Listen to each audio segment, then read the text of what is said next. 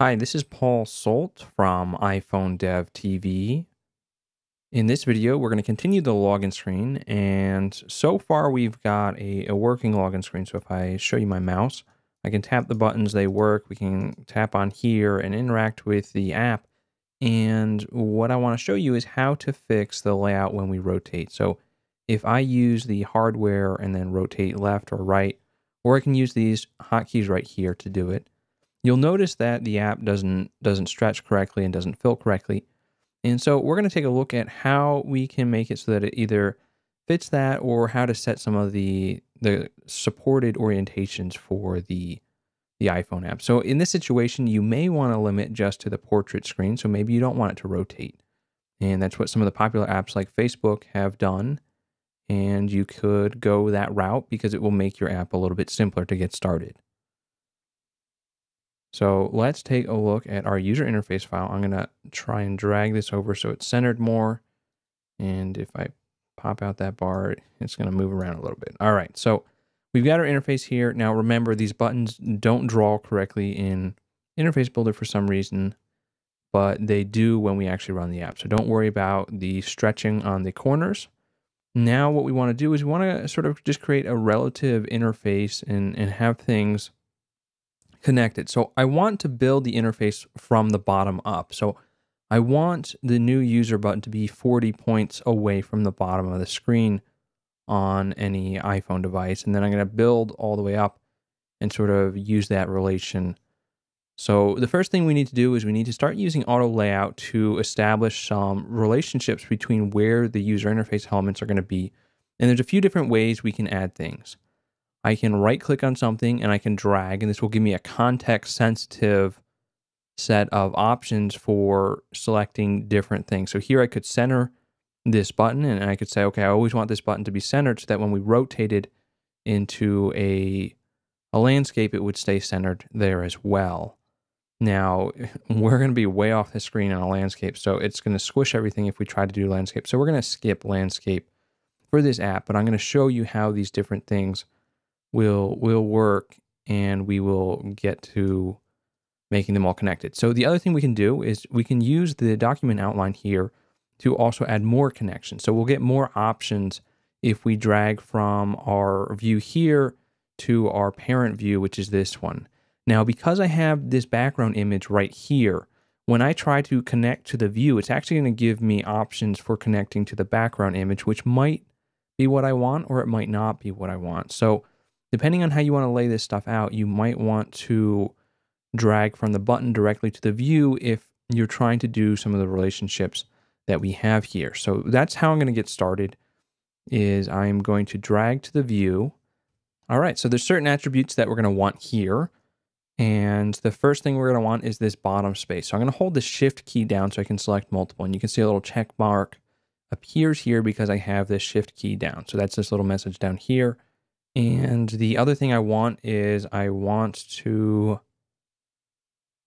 probably center it horizontally in the container. So that's going to give us that center layout that we're looking for. And so we can click off, and we now see that we have a relationship that is set for our button. Now you'll notice if you look closely here, there are some dash marks here, and we're having an issue where the size of the button conflicts with what we have here. So the default size of a button, now let's see what happens when we run it. The default size of a button is going to be smaller, and we can see that it's hugging where I wanted it, but it's going to resize. So we'll have to also specify the size. And since we're going with a custom width, we need to specify that that width is going to be custom, and we want the button to be this big. Now there is a default height for the button, and we are using it, so I do not need to be explicit with that. And we can just run with these options. So now you see the button is down here along the bottom of the screen, and we're going to build up and bring everything so that it is coming down to the bottom. Next up, we will do a drag between these two options, and this will give us a vertical spacing attribute, which allows us to have the distance to be the same. So if we were to rerun this, you can do this one step at a time just to sort of see how things work. Now, we haven't expressed all the relationships, so we never set a height here, and so that's why this button is stretching right now, but we're not finished yet, so let's see if we can set the width on this one. And then I'm going to want to center this to this one. So I'm going to drag down again, and I'm going to do center X. And now we are going to establish a relationship between this and the password field. So I want the vertical spacing here. So what we have right now, if we stop and rerun, looks like this. So we're still stretching one of our buttons, and it's not quite what we want, but we're not finished. So I'm going to keep on adding some of our items here. So this needs a custom width since I've resized it from its default. So we'll choose this width. And then it needs to know where it's positioned. And I want it to be based on the center X of the login button. So I'm going to do center X. And it's actually going to give me this offset from the center. So you can see it's on the center right here. And the center of our text field is right here. So it's giving me this offset, and I should be able to click on it if I am careful. And we'll see some options here. So it's 42 pixels off center. And that is going to establish that relationship. Next up, I want to drag to our next item and do the vertical spacing here. So we've established our layout relationships in this vertical direction for these guys. This one we can see needs a width because it's not wide enough based on the dash marks we see here. So now we've got that fixed, and now we'll come up to our image, which we want again to be the vertical spacing away. And then we're going to want the center X here. So it's going to keep that relationship to the center with our image view up here. And now our image needs to be expressed in both a width and height. So if I drag diagonally, we can hold the shift key and do both the width and the height. And that will give us information, but we're not describing all of the information it needs to lay this out. So I also want to establish the spacing to our, no, actually I want this to be in the center. So what I'm going to do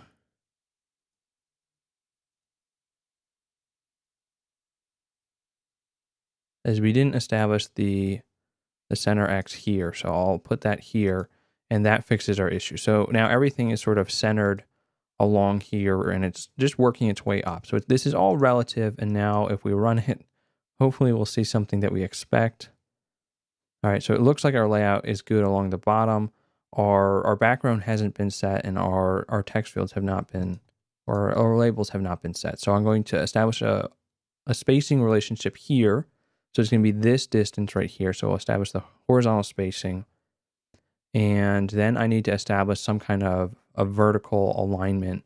And so I can drag it right back here and say I want the center Y. And so that will establish that it's going to be in line with this. And we'll do the same exact thing with the password field. We'll do the horizontal spacing. And then if I do that again, I want the center Y. So now that is described, and we can double check to make sure this is working. And we see those are lining up. So our last thing to fix is our image background view, and we will click on this.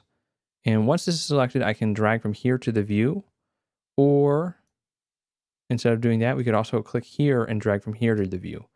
Now, for this one, we want it to be pinned to the top of the device, the left of the device, the bottom of the device, and the right of the device. So leading space is going to be our left side. Trailing space is going to be our right side. So you can imagine leading and trailing. And then we're going to want top space and bottom space. So top space is up here and bottom space is down here. So this is going to make our image stretch, and we shouldn't have any more of those white bars along the bottom. So I will click off of this. We'll stop it, and we will rerun and see what happens. All right, so now our iPhone app has been laid out, and just a quick test, we could see if this will work when we rotate. So I'll go to hardware and rotate right, and we see how everything is sort of pinned from the bottom. So this is what we expected, and our image just sort of goes off screen because we have not told it that we want it to squish or anything. We've told it that we wanted to build the user interface from the bottom up because the important information that we have here are these fields. So this is just one way to create the layout, and I can rotate with the keyboard shortcuts back to our portrait layout. Now, if you wanted to limit the rotations. We could do that, and I'll show you that in another video using a little bit of code.